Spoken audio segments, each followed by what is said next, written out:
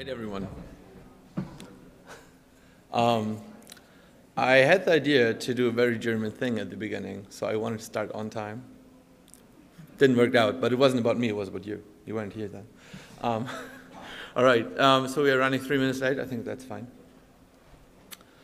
I'd like to start with a question. Why do you program in Ruby?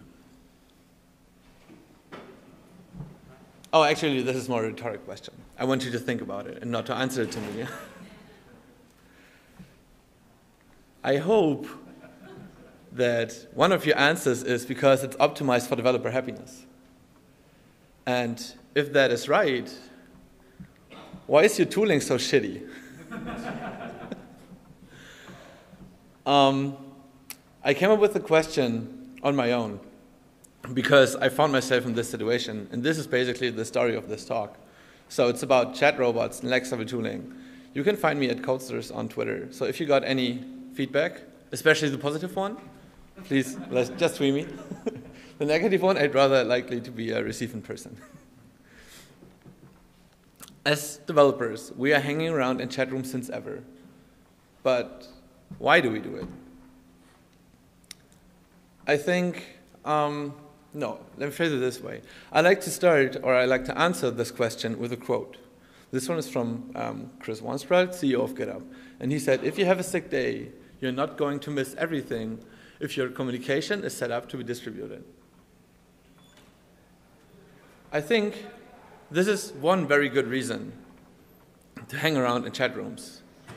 I don't know if you have ever experienced that as well, but if you're not in the office one day, and the more you're relying on mediums which are replayable, the less likely you're going to miss something important. Like most of the companies in the world, my company is not GitHub. So we are not completely distributed. We have a branch office in San Francisco, our headquarters in Hamburg, Germany, and we have one office in Tokyo. So we are distributed as well, but we are not like all over the world. We are just a little bit distributed in 3 different locations.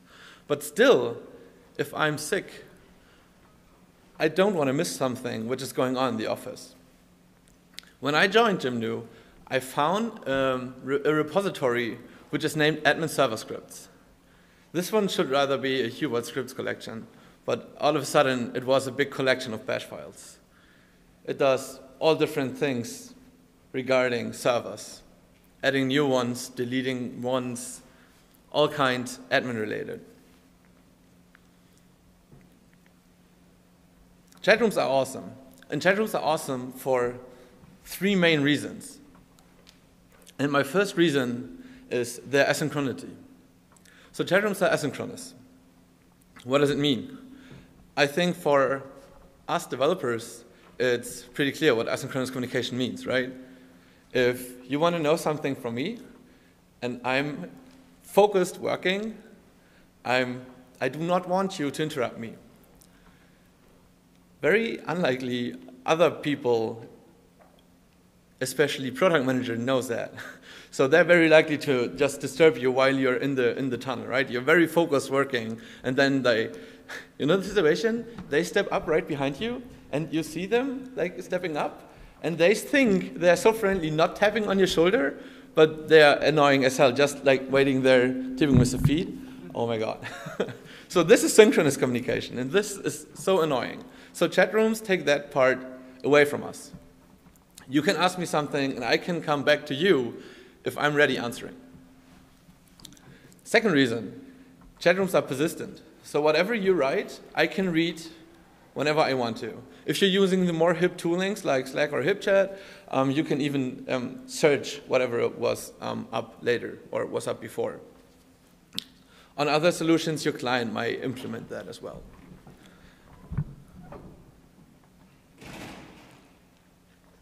So, and actually the third reason is chat rooms make you collaborate better. And this is the most important thing for this talk. So you can collaborate with your coworkers. You know, there's something going on and everyone is in the room, everyone is writing, and you can just go straight solving that problem which is occurring. On the other hand, we are putting more and more services into the web, right? We are all, I think most of us are web developers. So this kind of clashes, right? So we are so used to chat, but then we are moving everything into web. And I think this is okay because not everything fits into the chat pattern. Some things might require a slider, radio buttons, checkboxes. All this stuff you do not have in chat. Like deployments. There are so many good deployment tools out there, but most of them are somehow bound to a web interface. Deploy native from Etsy is bound to a web interface. Or even worse, tools like Capistrano, they utilize the shell or bash. This is not collaborative at all.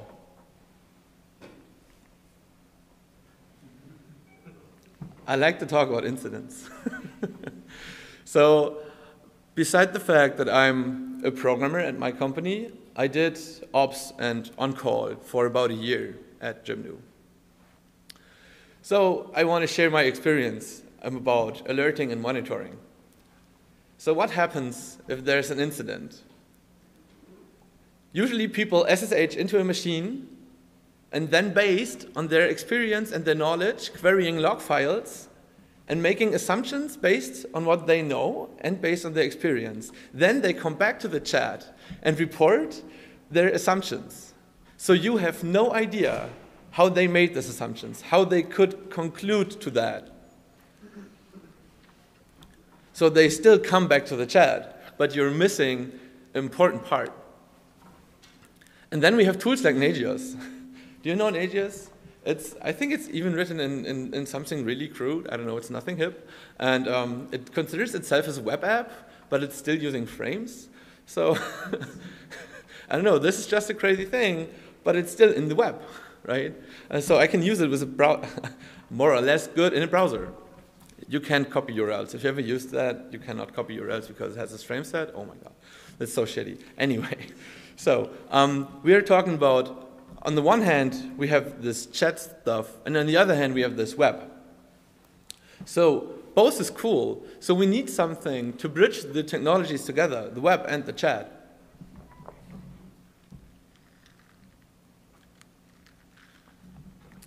Here, Hubot kicks in. Who of you have ever heard about Hubot?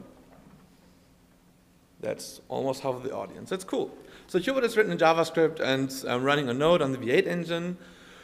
And for this talk, I like to take Hubot just as an example. There are similar chat robots like Lita or Twike written in Ruby. So we're at RubyConf, so Lita and Twike are in Ruby, based on Ruby. But for this talk, I like more to talk about the basics concept of a chatbot. So it's not about the language they're written in. Hubot is a bridge between everything which happens outside of the chat and tries to bring it back to the chat. Imagine all your deployments can be triggered from the chat. Your alerts suddenly arrive at a central place, also your chat. When these things land in your chat rooms, that brings several advantages. First, sharing is caring. Everything is directly shared with your coworkers.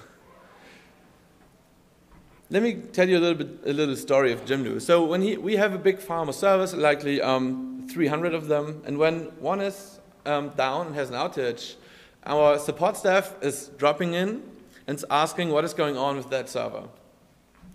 If our tool would report into the chat room, they could just hang around there and they would know if the server is up or down. I have a demo on that later on as well. Also, it preserves history, right? Everything is recorded. Everyone can search for recent outages or posting, or imagine your tooling or your chatbot could posting links directly to your Yammer or whatever you use for your communication. Directly linking to the corresponding chat line. And my favorite feature, collaborating. You have a direct place to collaborate. So let's think about the example of a server outage I mentioned before. The server is down. What we had before, everyone was like SSHing into the machines and then pulling stuff out of there. But now, if you have the tooling in the chat room, you could ask your chatbot for the corresponding log lines, and then you can make assumptions right in the chat with your colleagues together, so they would know what kind of files you were asking for. I think this is a super powerful tool, and you could easily pull log lines with Hubot, and then you can make these assumptions together. Teaching by doing. This is a quote from Jesse Newland. He gave a talk at Ruby Fusa last year. It's called Chat-Ups by GitHub. You will find a link to this video at the end of my deck if I upload it later. And I think this pattern of doing it collaboratively in the chat is a really cool thing to onboard people. This is a war room. This is another war room. This is the old war room of GitHub HQ 2, as far as I know.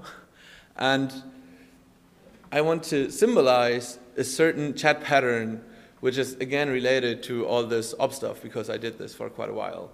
So when there's an incident, and you can judge by the incident or by the error message what is that the problem is kind of a bigger one, you're going to open up a new chat room, gather everything who can contribute something in this chat room, and then you can fix it together. So people who are interested in this pattern or in this incident can just join and silently watch whatever is going on and check whatever is up.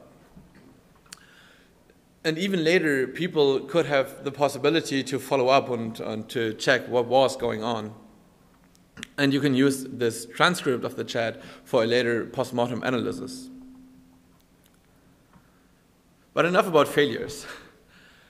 I think one of the biggest reasons why Hubot is around is for fun. So you can post images, GIFs, videos, or doing whatever kind of bullshit you have in your head just in the chat together with your colleagues. This is pretty cool.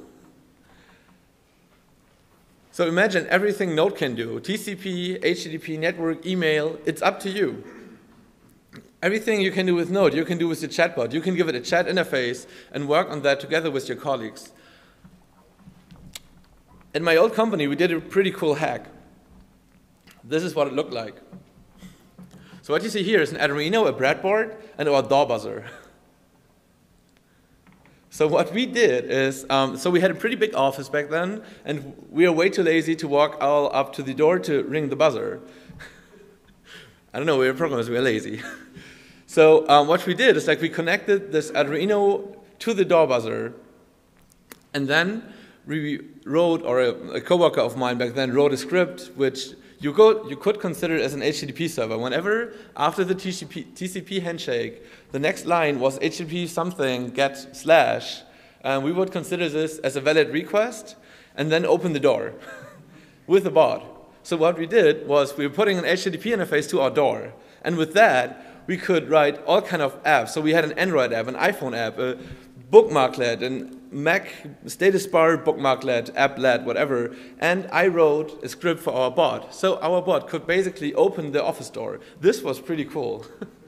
If you're interested in this particular kind of stuff, it's still open source on GitHub, and you can find this also at the end of this deck. It turned out that my old CDO really loved this setup. So when he joined this next company, he created an improved version of that.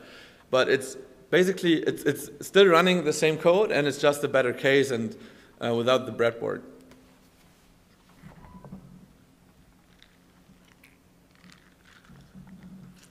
All that is done with the power of CoffeeScript. And with that, everyone can easily extend it.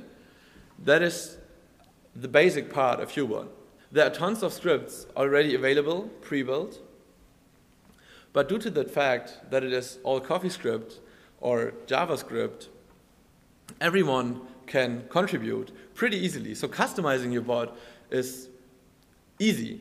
You don't need to be a CS computer engineer. If you know how to get a few lines of JavaScript working, you can make it work and you can write your own scripts. You don't need the most freaked out software architectures for this. It's just 10 lines of JavaScript and you can make something work. I wanted to show you how a basic Hubot script looks like. So, as good engineers, we start with the documentation. This part is pretty, it's necessary because Hubot uses that to generate the documentation. So you need the description, dependencies, configuration, commands, nodes, and the order. Whatever. Who does documentation anyway? But then, this line is pretty important. you have to fetch the instance of your bot. You do it with a module exports, and then you get the instance of the bot. Here, we're going to start. Here we can do this very first interaction with the bot.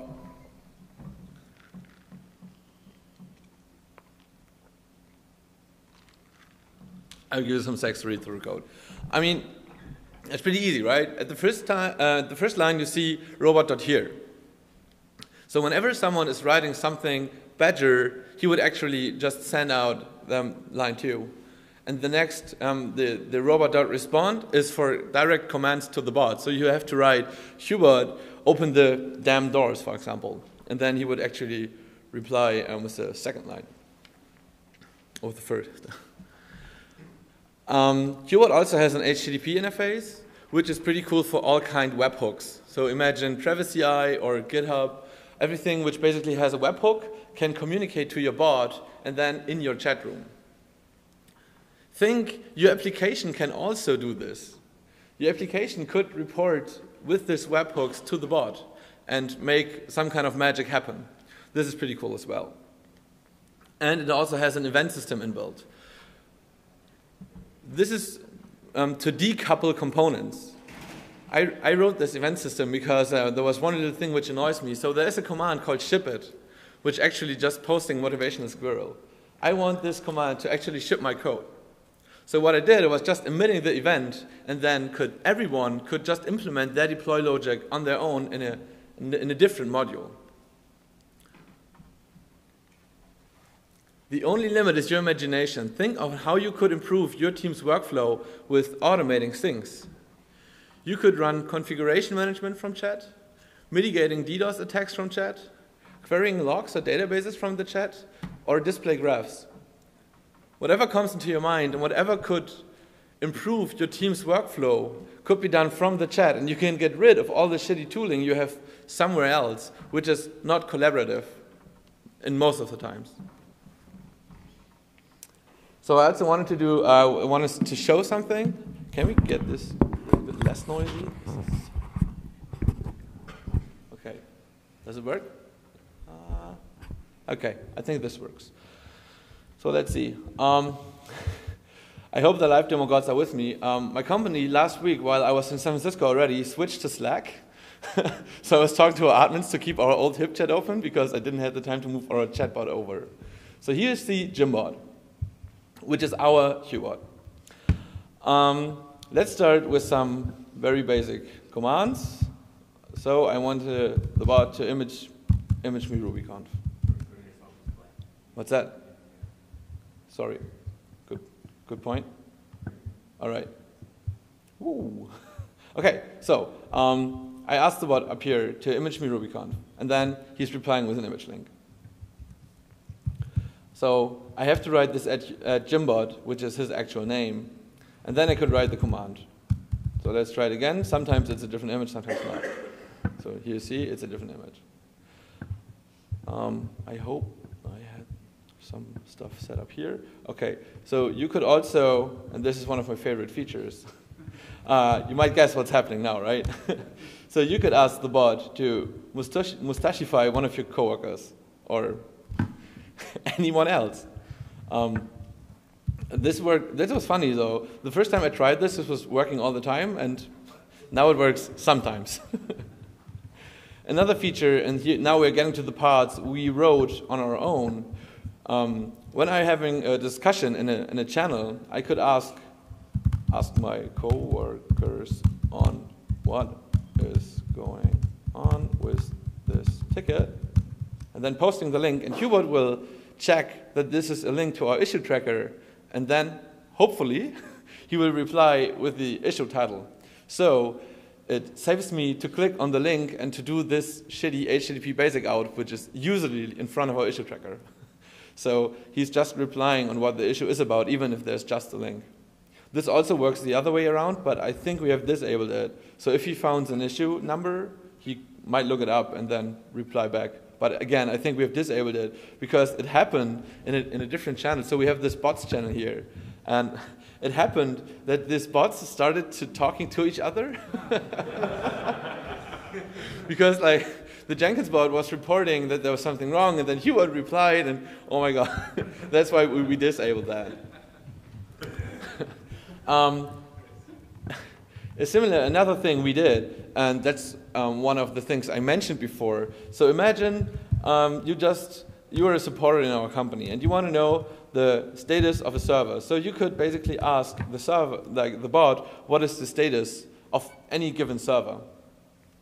So at our web platform, everything has a default in a route, which is /common/status, which just reports HTTP status back. And based on that, you can judge whether a service health is good or not. So we can ask Jimbot for this web server, or we can also ask for this WW server. Oh, we need a number which actually is there. So at least these two servers are up. I could bet there is something down at the moment, but I don't know. Okay, the last thing I want to show is one of my favorite features. At Jimdo, we are 180 people at the moment. We grew pretty fast, and it happened that there were people hired. I have no idea who they were. So it happened that people walked into our office and told me, oh, you actually have to talk to Ayla about that. I'm like, who's that? So I can ask our bot, who's Ayla, and he will actually post me an image. Hopefully. Yay! So there's Ayla. She's one of the Spanish team. So this works not only for Ayla, so I want to prove that it's actually not a fake thing. Also for our founders, for example. Or also for me, but for me I have to use my last name because this script isn't like too intelligent, because if I just search for my first name, it would actually find Johanna Solecke sometimes. And because my first name is part of her name whatsoever. This is complicated. But actually this was pretty useful for most of us. And this is also one of the most features we have at our bot.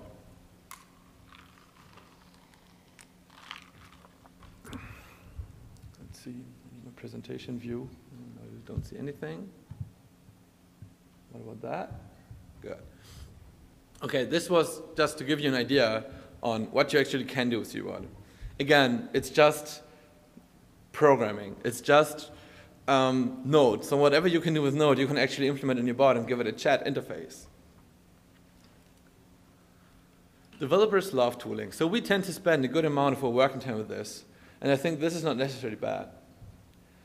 And I think this is also what is awesome about Node.js, because Node.js is JavaScript, and with JavaScript, it unites different backend and front-end programming languages. So in the JavaScript community, there are people out of the Ruby community, but also of the Python community, the PHP community, and whatever you can think of. Whoever does web, and now even more people who are not related to web, they are all uniting in this community, and everyone is bringing in his or her best tools, which I think is pretty neat, and this is pretty unique to this language.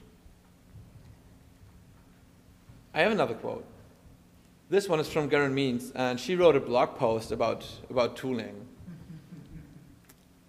We need more engineers and more productive engineers. We don't need to send people on quests through the dark woods of our issue tracker. When I started at a company, my first two questions are, what is your issue tracker and what is your chat program? At Jimdo, the answer was our issue tracker is Track, and the chat program was Jabber. Somehow I still joined, out of other reasons, obviously. But for me, these are very important questions. These are the tools I work the most with. And even if we don't want to admit that, but as developers, we are spending not the amount of time we want to on our editors, right? We spend a lot of our times with communicating people. So our issue tracker and the chat software are pretty important pieces in the whole workflow. So I wanted to share also the challenges we had in implementing this company-wide chat workflow with everyone. And I think the hardest challenge was, and still is, to get everyone on board, also the non-technical people. Because for technical, or people with a technical background, it's pretty obvious that chat programs are cool and asynchronous communication is cool, and The fact that I do not have to reply instantly is a cool thing, but for other people, they might prefer the way that they have direct replies when they just step up to you and asking you questions. So this is also a thing we are still like fighting with, and sending people like away would be so stupid, right? Imagine I'm working on something and they interrupt me, and then I would send them away. It's like, no, you have to write me on chat. I mean, this would be so stupid, and we obviously don't do that, right? So it's kind of hard to educate them. But we really want to do that, or I really want this to happen. So my idea is to make this chat as attractive as possible with all these little neat things the chatbot can do, so that the people actually want to do this as well. So I want you to level up your tooling. You can document your deployments, coordinate your work, and have a ton of fun with these chatbots. So that's a pretty cool thing. My name is Michaelis. I'm a web nerd from Hamburg working with Jimdo. And you can find me at CodeStuffs. That's all I got. Thank you very much.